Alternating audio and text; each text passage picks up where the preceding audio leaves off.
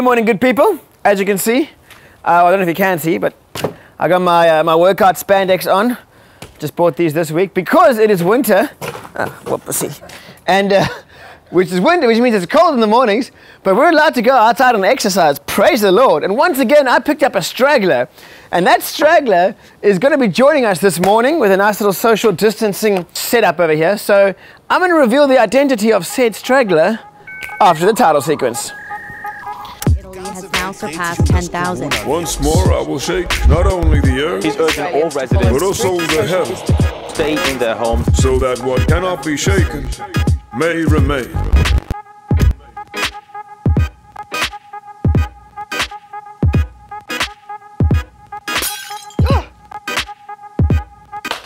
Alrighty guys, welcome to Almost Church. Today I am going to be presenting with the one and only Selley. Hello guys, Bluetooth hug, Bluetooth. What?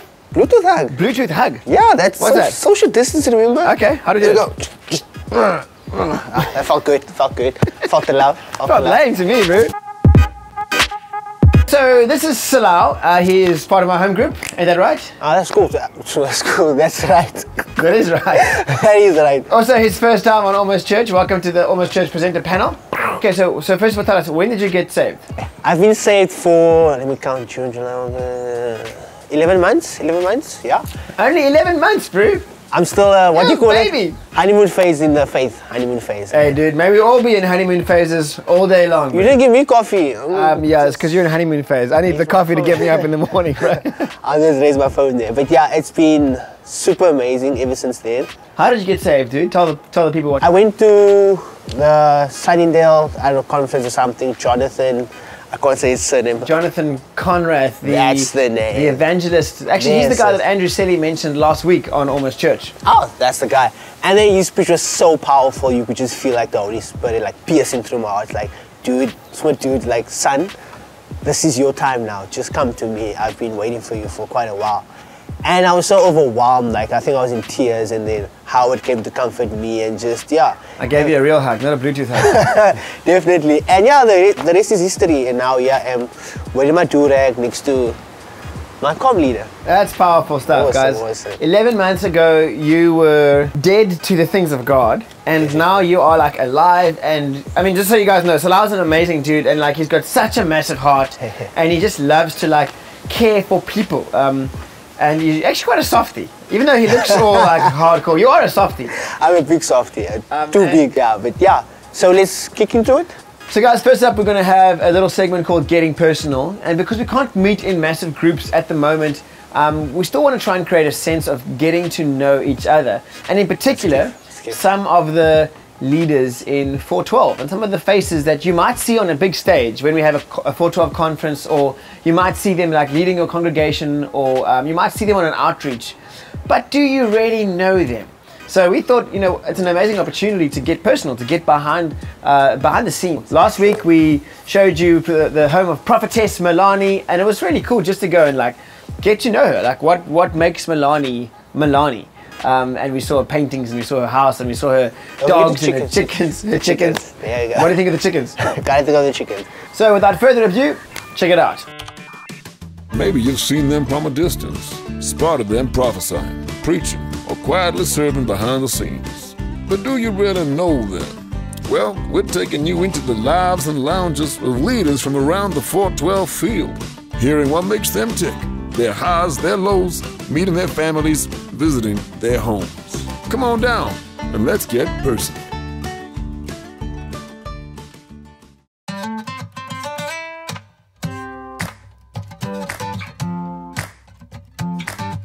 we are the Crazies! Hello! What you doing? Good to see you, everyone. We are currently working on a Bible equip for the book of Colossians, so I'm studying Revelation. Right, let's see what else is happening.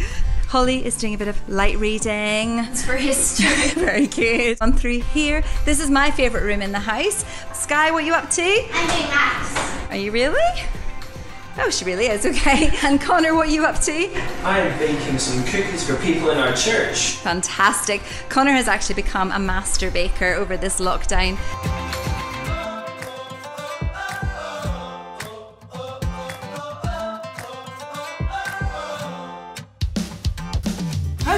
guys, hi, welcome. Hey guys. This is our house. We're flatties. We're missing one flattie because she is out walking. I'm Robin King and this is Gillian Beery. We are from Oxygen Life Church here in Port Elizabeth.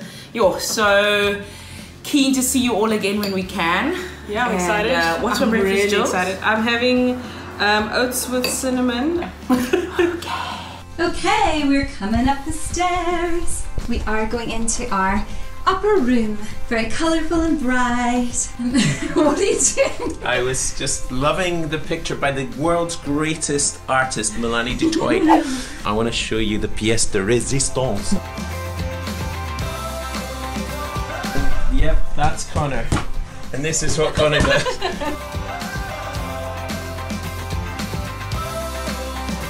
We're currently working on a track for church, but this is the music studio. I used to be a music producer and I hang out here a lot. We make worship here.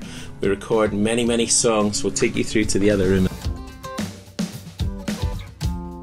This is our recording room. Pianos, Holly is normally there.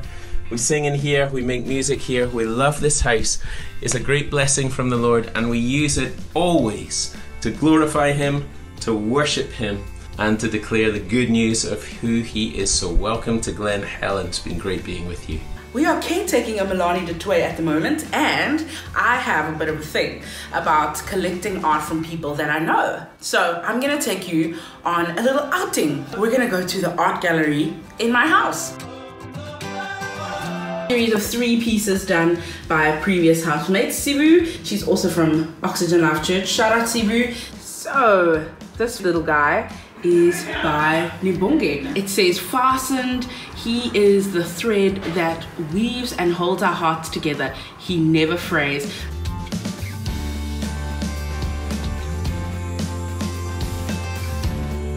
This one here is by Rihanna. It's a beautiful coral reef. She actually does finance and paints a little bit on the side. And then this one is by Hilay de Beer, also from Oxygen Life Church.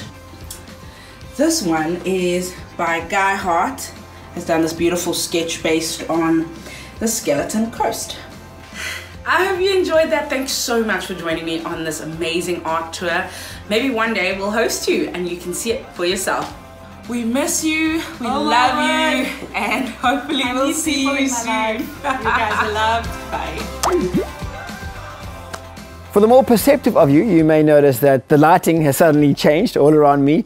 That's because I forgot to shoot this particular link this morning, and then I was like, oh my gosh, I've got to do the finance teaching segment. So here it is, guys. For each day and each week that the world continues in lockdown, the conversation around our finances becomes more and more important. And so we've got some pearls of wisdom coming to you guys all the way from the Isle of Man, where Chris Staples is going to share a little bit about that. So Chris, take it away. Hi 412 family, this is Chris here from Living Hope on the Isle of Man. Now, today, consider the ravens. In Luke 12:24, Jesus said this. He said, consider the ravens. They don't sow or reap. They don't have storehouses, yet God feeds them. And how much more valuable are you than the birds? And scripture, when it says consider, it means pay attention. Something important is coming up. And I've seen ravens in the harsh highlands of Scotland, and let me tell you, they survive absolutely fine. They're scavengers really, but they have enough food for each day. And this is really a word about sufficiency, the sufficiency of God. God is our El Shaddai. He is the all-sufficient one for our daily needs, and that is His promise here. And I think perhaps there's a challenge here to us to say, what are we going to do with our more than sufficiency? Because some of us will have more than our basic daily needs. And once we have paid attention to those and we've returned the tithe to God, what are we going to do with the rest? And that was a challenge Carol and I faced a few years ago when we felt God speak to us. And He challenged us to set a little bit aside each month to bless others and to invest in the things of the kingdom. We call it our charity box. And over the years, sometimes we've had very little in there, sometimes we've had more, and we've been able to bless many people and also see God use giving opportunities. And Paul even challenged the church. He said, didn't he? He said, set a little bit aside of your weekly income so when I come, you are not empty-handed, but you have something to contribute into the offering. So perhaps in the Ravens, the challenge is not just that we trust God for our sufficiency, but what are we going to do with our more than sufficiency? Amen. Well, bless you guys, and I'll see you very soon.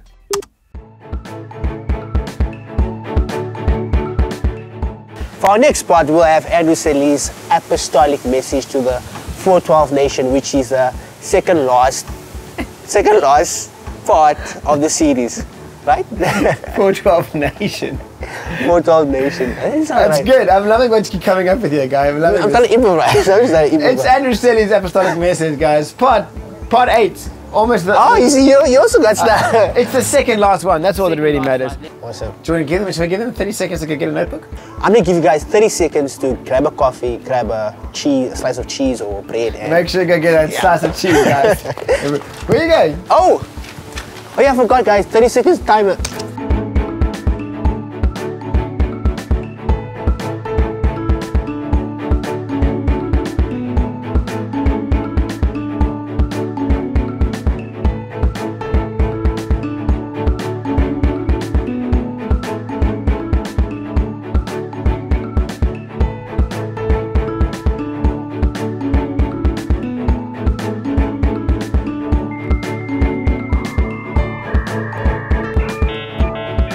Thanks, Howie, and just again, a huge hello to all of you coming. Just great to be enjoying these sessions of Uncorrupted Faith with you. And we, can you believe it, are on number 8. And today I'm hoping to look at the times of faith. This will be the second last one we're going to do, I think.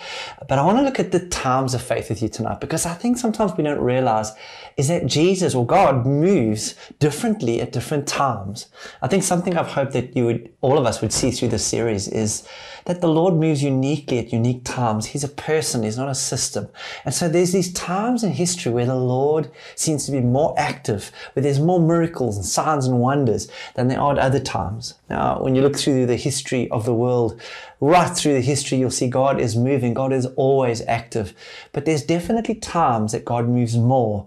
And I think a failure to realize this has really caused us to struggle to understand that at times we can't make things happen, that the Lord does things more so than He does at other times. And so I want to look with you together a few portions of Scripture, and we're going to explore this together. And hopefully by the end of the session, we're going to see maybe what kind of a time we're in and how we might respond in faith to what the Lord is doing right now. And so let's start together. And I'm beginning in the book of John, chapter 2 and verse 4. And just to give you the background to the story, Jesus has not yet performed any miracles. He has just begun His ministry and been baptized in water by John the Baptist, filled with the Holy Spirit, and He's gone into the wilderness. And He comes out of the wilderness and he pulls His disciples with Him, and He goes to a house where friends of the family are having a wedding, as a wedding feast, which is a really big deal in Israel, in Jerusalem, or in Judah. And so Jesus arrives at this feast, and it's obviously huge. The community's there. And we know the story that right in the middle of the party, which would have lasted a few days for a Jewish wedding, the wine runs out, which is just hugely embarrassing for the folk that are heading up, the mother and father of the groom. And it must have been incredibly embarrassing at that point. And there's a bit of a panic. And Jesus' mother, Mary, comes up to him and says to him, kind of like a mom does, Jesus, do something. And in John 2 verse 4, his response for me is fascinating. He says, "Dear woman, why do you involve me? My time has not yet come." This is an incredible little glimpse into the Lord Jesus keeping a step with the Father, that everything the Bible says before one day of our lives had come into pass, the Father had preordained good works for us to do. And as much as He's done that for us, He also had this to do for Jesus. And you've got Jesus saying, this is not what I'm supposed to be doing. This is not my time. Why are you involving me in something that my Father hasn't told me to do? And yet Mary keeps petitioning and keeps pushing. And for me, this is an incredible picture of prayer, that sometimes I believe we can move the heart of God. We can move the hand of God through prayer. And so she keeps pressing in at the Lord, and the Lord actually responds. And obviously we realize that somehow the Father must have shifted things, and now the Lord Jesus gets the okay to do miracles, because he only, he said, he only do what I see my Heavenly Father saying or doing. And so he gets his water containers and he prays for them. The servants see this, and the water turns to wine. And it's been said at that wedding that this was by far the best wine that people had tasted. And it's this incredible picture of Jesus doing a miracle. But I want to just drill in quickly onto his line, "My time has not yet come." Did you and I realize that there's times that God does things? There's times that he's set that he wants to do things, even in the nations, but also in our own lives. Jesus has determined, God has determined that he would do unique things at unique times. And for each of us, we'll have times of where really the Lord's doing accelerated work, and times where he will take us into a wilderness period, like Jesus, where for a period of time you might not hear the Father or sense the Father being really near us. And so we each will go into these things. But when we bring this concept into this thing of faith, we realize that there'll be times of God doing great things, times of God doing great miracles, and other times that he's not doing as many. And it seems almost as though he's not as active. He's always doing something, and we'll look at that just now, but there's definitely times of accelerated things, God doing greater things. And so I was just thinking about that in my own life. As a younger Christian, I was obviously radically saved out of drugs and out of the occult, and I was really radically set free by just the power of God. Jesus came into me and totally turned my life around.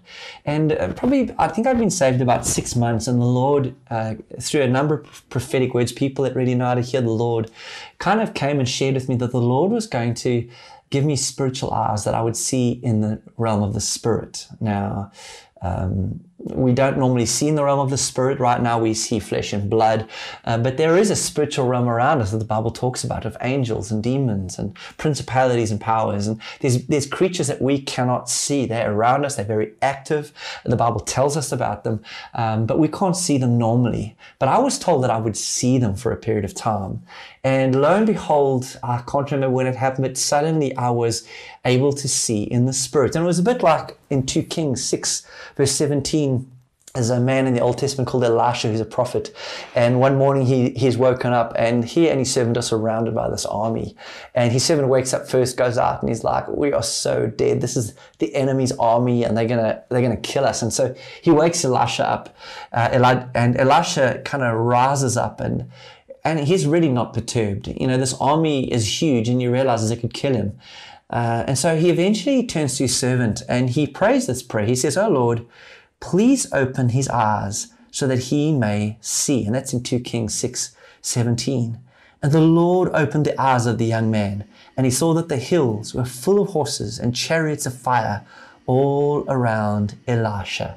So what basically happened was Elisha was able to see in the spiritual realm angels in chariots with horses in war, ready for war, while the servant was not able to see these until he prayed that the servant's eyes would be opened.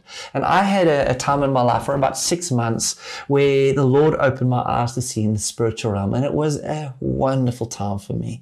I was doing a lot of work with girls coming out of prostitution and out of the occult, out of drugs, dealing with a lot of Satanists and witches and warlocks, and it was just an incredible time of the supernatural in my own walk. I would see angels, I would see demons, I was conscious of angels with me all the time. I'd often see them. The Bible speaks about actually that he's given us angels charge over us, that our feet will not strike our stones, and that we have a guardian angel. And so there was this real sense that as I was living in that time, the supernatural was as real for me as the natural. And I was doing a lot of deliverance. I did work with the police for a little bit for a time. Just worked a little bit alongside some of the guys in the occult unit. And it was just an incredible time. And then suddenly, just like that, one morning I woke up, it was gone. and I can't tell you why it went, but it went.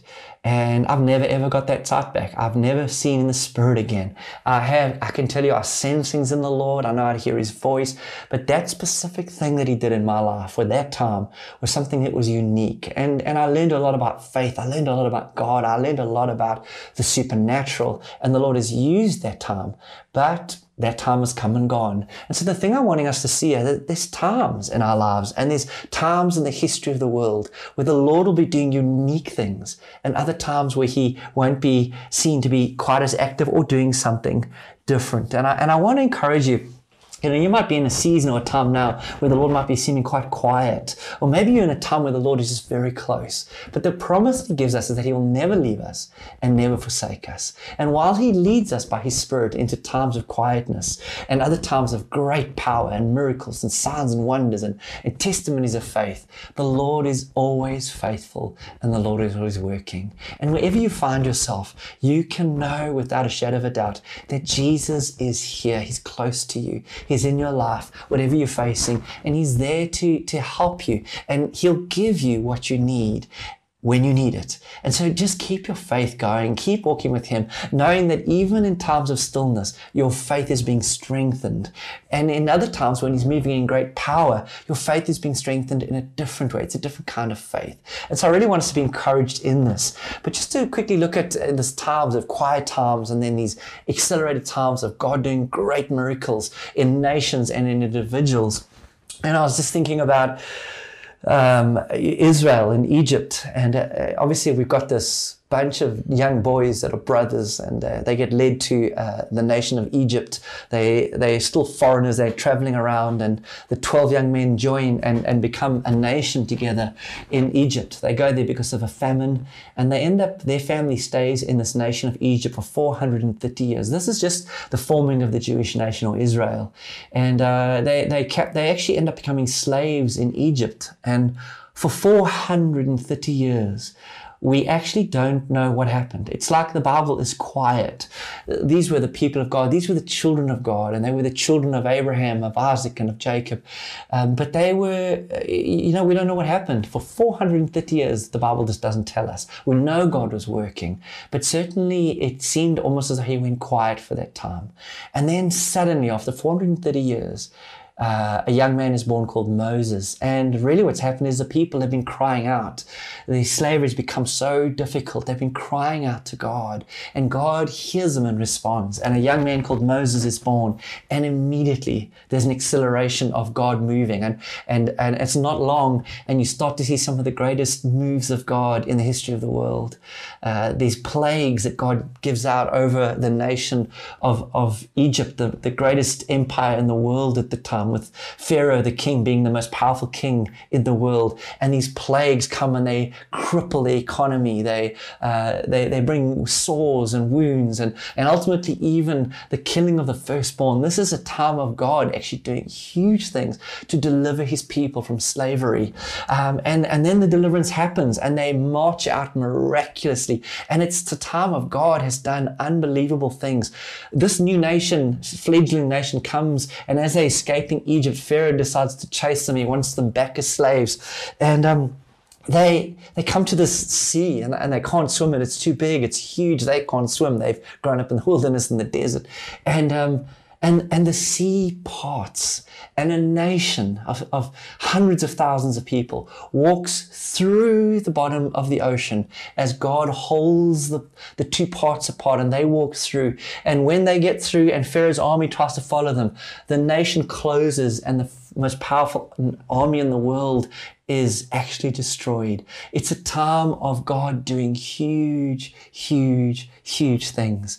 And then things quieten down and you see God doing things. You see water come from a rock. You see these moments again at the giving of the law. It's another time as God's doing something big. And normally whenever God brings something new or change, you see an acceleration of God's power. And then once things have settled or that change has been established in His people, it's as though the power of God wanes a little bit, and He maybe requires us to have a different kind of faith. And so that's very much what happens as they go into the wilderness. And then when the Lord's going to take them from the wilderness into the promised land under a new leader, again, you've got this miraculous God doing great things. They come to their first city as they cross into this Canaan, which is now the land of Israel. And there is a fort that's never been, a city that's never been taken, the city of Jericho. Its walls are so thick, it is impenetrable, it's never fallen. And Israel sees this impenetrable fortress collapse miraculously. They do not have to throw a rock at it. They don't have to shoot an arrow at it. God causes the walls to miraculously fall down. And this is unprecedented miracles. This is like, oh my goodness. And then once they are entering into the promised land, we never see that happen again. It's like the next nation they come to, or the next city they come to, the walls don't fall down, and they now have to fight their way into the walls. We do see miracles. We do see through that period God doing miraculous things, but it's not quite the same as he did when he first started this journey into Canaan. And this seems to be a pattern right through God's dealing with his people. Now remember, we're talking patterns and God is a person, not a principle. But these are things that we do notice about how the Lord seems to work. Likewise, it's interesting, it was 430 years in slavery, and then Moses is raised up. It was, if you go look at the history of Israel right through and Judah right through just before Jesus, the last book of the Bible was written in around 430 BC, just before Jesus was born and John the Baptist emerges on the scene.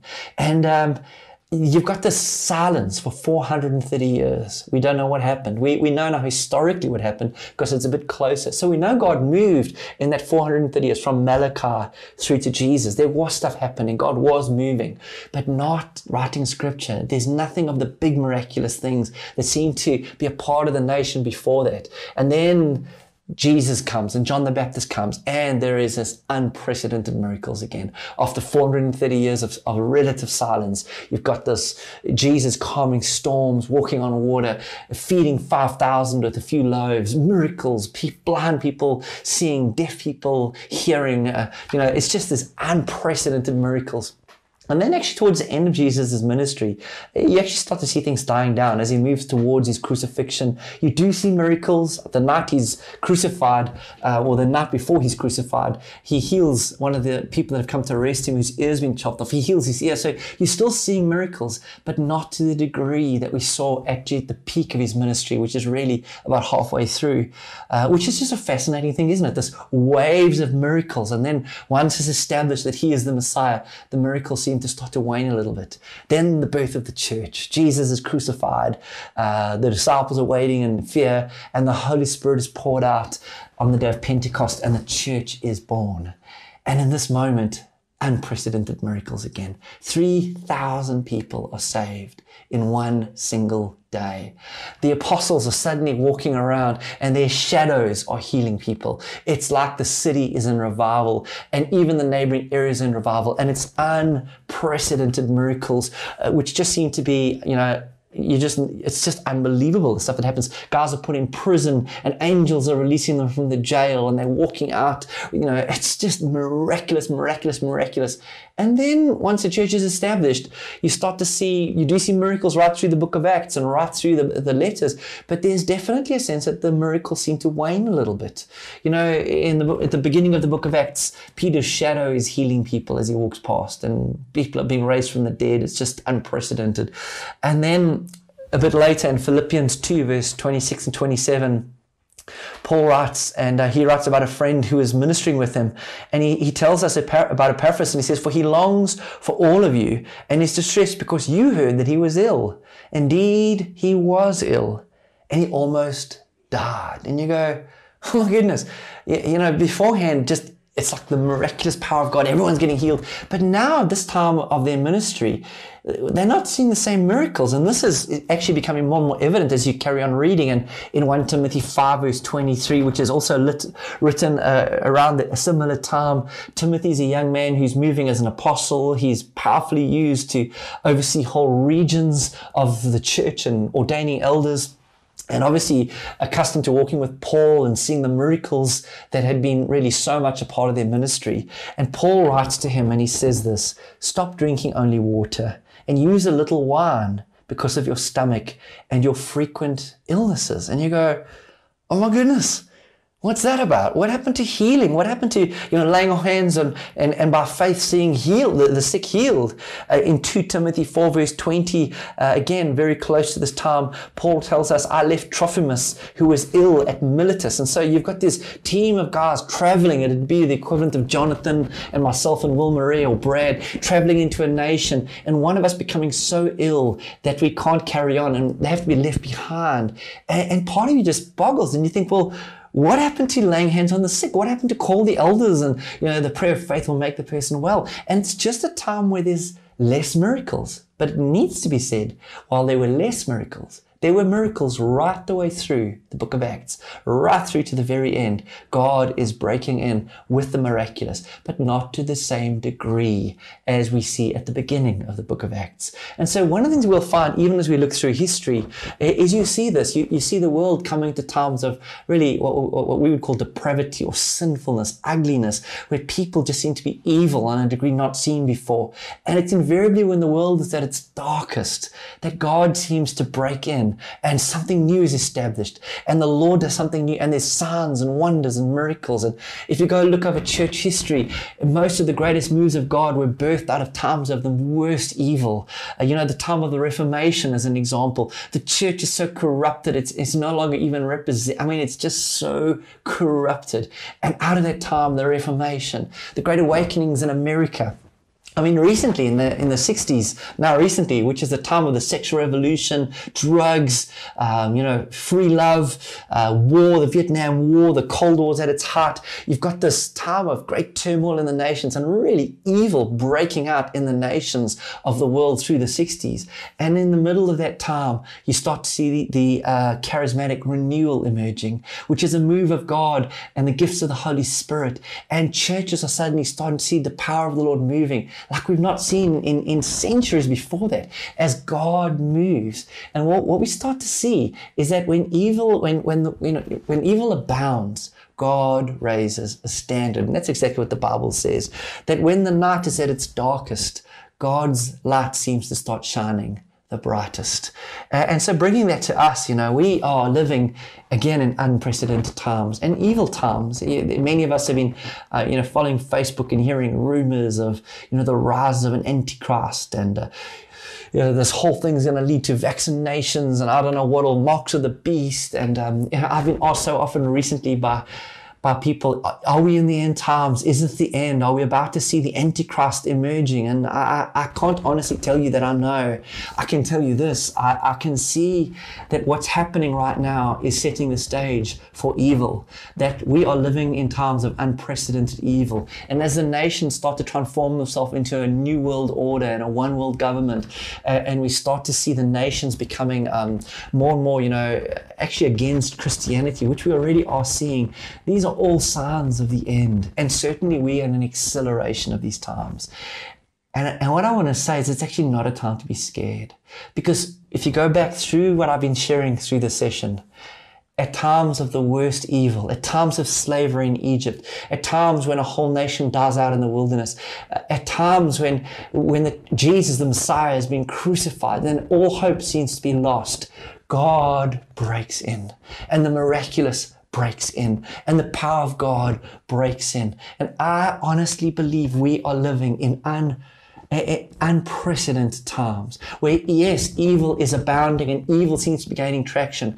But I honestly believe that we're living in a time when the Lord himself is about to break into time and space. And I believe even preceding his return, we're going to see a move of the Lord. We're going to see revival. We're going to see churches planted. We're going to see believers scattering. But as we scatter like they did in the book of Acts, we're going to see churches planted, people getting saved. And already, even through this series, we're seeing friends and family that are coming to the Lord because the Lord is actually moving in the middle of what's going on in our world and doing great and incredible things. And I really want to encourage us as we watch this. I want to encourage you We are living in unprecedented times, and it's a time to lift your head, because I believe we're going to see miracles and the Lord moving like we've not seen before. It's like the world is hopeless, and that's when the Lord is our hope.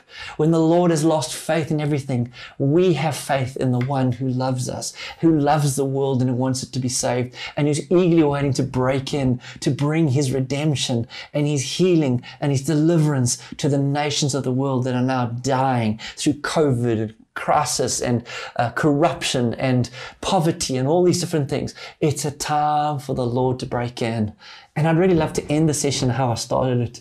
You know, Jesus, the first miracle he did was turning water to wine, and his response when asked to do something was, "It's not yet my time." And yet Mary, his mother, kept pursuing him, kept pressing him to move. And he did. And we have record of him making the most incredible wine and miraculously moving before the plan initially was supposed to work its way out, differently to how it's going to work out. And he responded because Mary prayed. He responded because Mary asked him. And I feel like for us as we watch this, I'd love us to close with asking the Lord, because as evil is abounding right now, and it's going to get worse, the Lord is going to break in to us and through us with signs, wonders, and miracles, where we will see miraculous things such as we've not seen in our lives. It'll make the charismatic renewal look like it is something weak because of the hand of the Lord, because the evil we're living in is far greater, and the Lord promises when evil abounds, I will raise a standard and a banner of righteousness. And I feel like I just would love in this to close with you and to cause you to lift your eyes to see the imminent move of the Lord. I think we maybe already be tasting a little bit of it and trusting for his hand to do great things. So why don't we just close our eyes and bow our heads quickly, and I just, maybe you're watching this and you don't know the Lord. And if that is you, I want to really encourage you. On the screen right now, there is a number that you can phone. Or if you are desperately needing prayer for something, please, there's a number on the screen right now. Please, would you, at the end of this prayer, pick up your phone and phone that number, and we'll have somebody waiting to pray with you, or someone to follow you up. And we're trusting that God will be able to meet with you and that your life will be changed forever. Or maybe that there'll be breakthrough for you in prayer. But for the rest of us, those that have been listening to this, the Lord moves differently at different times. And so, Father, right now, as your people, we come before you. And like Mary years ago, she came and she begged you to do something. Father, there was a crisis, and she said, Lord, do something. And you responded, it's not yet time. And we know that you have set aside a time that you will return to that. You've set aside a time for you to break into time and space. But like Mary, Father, we across the nations watching this want to join our hearts together in prayer, in unity, and say, Jesus, would you please break in? Would you break in with signs and wonders and miracles? Would you break in with the faith we've been looking at through this series, that the gift of faith would start to operate and we would see the sick healed, the blind see, the lame walk, the deaf hear. We'd see churches planted. We see supernatural financial provision. We'd see the hand of God moving, parting seas and moving mountains, because the gracious hand of our God is moving. And so we come before you, Father, in Jesus' name, and we ask together from across the nations, Father, would you move? Would you bring about a move across our churches, from the Isle of Man, through Russia, through the United States, through Australia, through Africa, Father, through India, through all the places you've given us a footprint, and even places you want to. Would you raise up a beautiful church for your name, filled with power, filled with signs, wonders, and miracles, filled with your presence, Lord God, that the nations could come to the wonder of what it is that you're building and what it is you're doing, and that you would establish your glory through the glory of what you're doing in and through your church. Father, we ask that in the mighty name of Jesus. Amen. You've been watching this, please be encouraged. Just know that the Lord is moving, and if he's quiet in you for a time, he's faithful and he'll break in at just the right time. In the meantime, it's not a bad thing to ask him, Father, come, I need you in my life. Come and break in and lead me. Let me hear your voice. I'm lacking wisdom. Show me your ways and I'll walk with you, Father, in Jesus' name. So this is the second last one. Next week will be the last one, our last series on Uncorrupted Faith. It's going to be a very special time. We're going to wrap this whole thing up in a message that I believe the Lord has given me. So watch this space, and we'll catch up with you over the next few days and weeks. Bless you guys.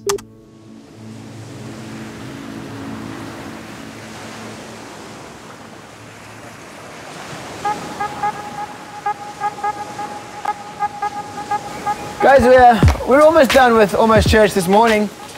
Just two things left. One, we want to share some testimonies of what Jesus has been doing in lockdown, in particular in terms of baptisms. Oh.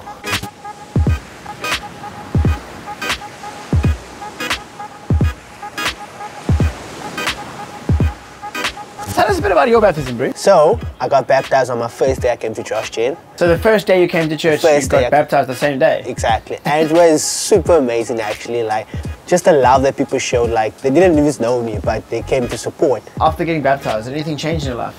Well, yeah. A lot changed in my life, eh? I mean, 2 Corinthians 5:17.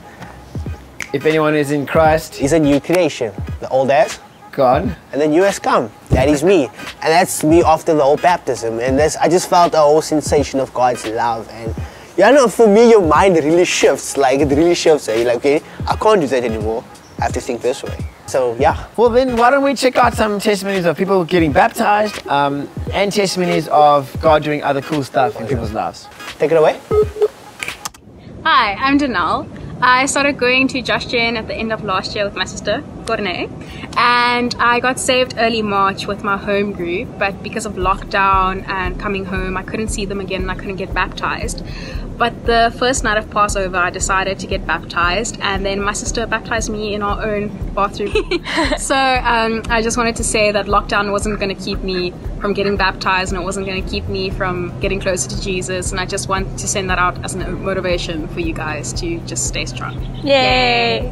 Hello everybody, it's me, Caleb. I'm from Josh Jane, Durbanville, also a part of 412. And today I would like to share my testimony about baptism. On the 8th of April, I got baptized in my bath, and my whole community house group was able to watch over Zoom. And being baptized is a big step of obedience and following God. If you get baptized, you can know Him as your Father and your friend, and even if you give your heart to Jesus, you can also. Johanka, tell us, what did you do before the lockdown? I got baptized. And what does a baptism mean to you? It means that I made a new life with Jesus, and my whole life will washed by Him. And now I'm gonna go to heaven, and I hope I see you all there. Bye.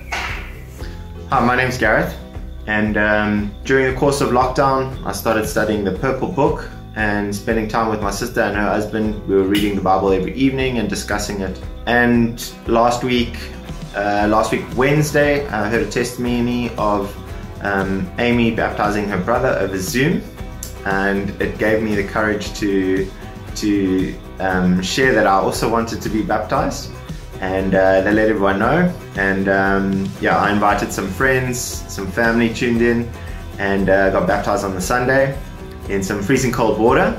And then afterwards, everyone prayed for me, which was a really cool experience. And like, I was just having almost as if I was shivering, even though I was feeling really warm, and just my whole body was shaking a little bit or shivering. It was an incredible experience.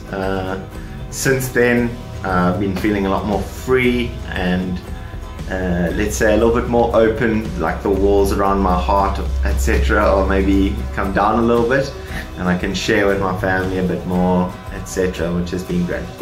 Guys, that brings us to the end of this week's Almost Church. Remember, if you want to see more, make sure you jump onto 412 Global on Facebook and make sure you like that thing, because on a Tuesday evening, there's going to be Apostolic Input. It'll be one of the last times we're going to be doing a Facebook live chat with Andrew and Emma during the Uncorrupted Faith series. So make sure you jump on that if you have any burning questions after this episode.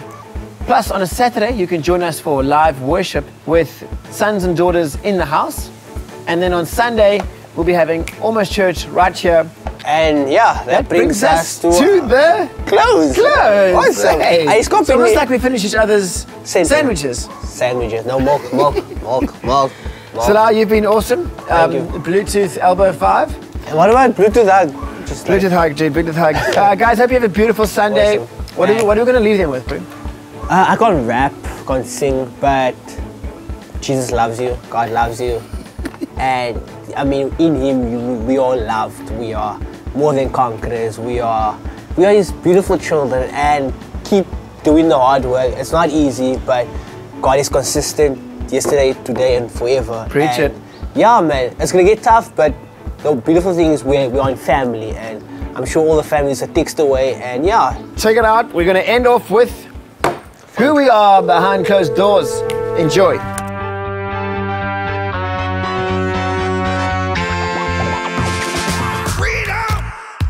So fresh, so new. Freedom. It's all for you. All for you. Freedom. Keep your ear to the ground. Talking about the freedom. It's the best show in town. Best show in town. Freedom.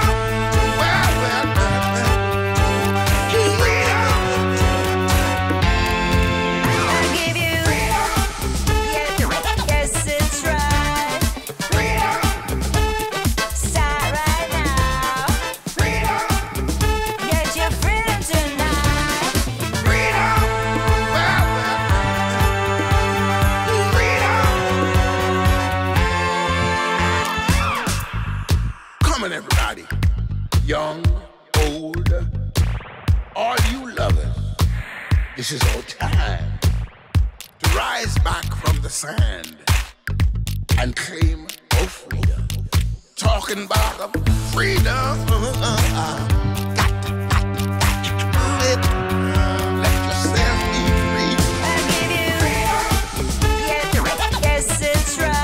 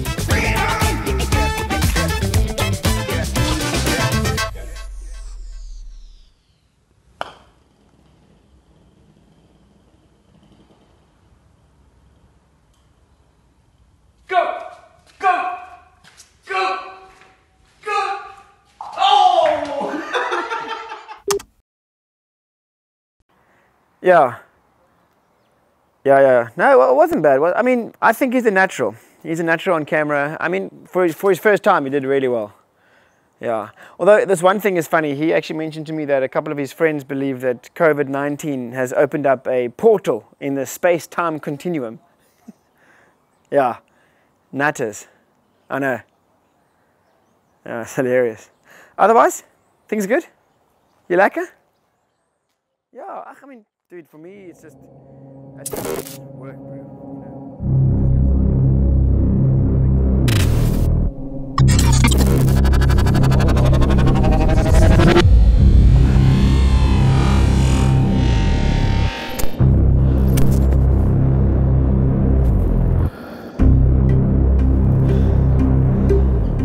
So this is the great Planet Earth 14692.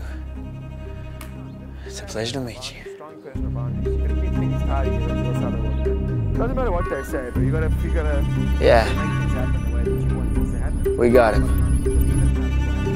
Hey, Howard.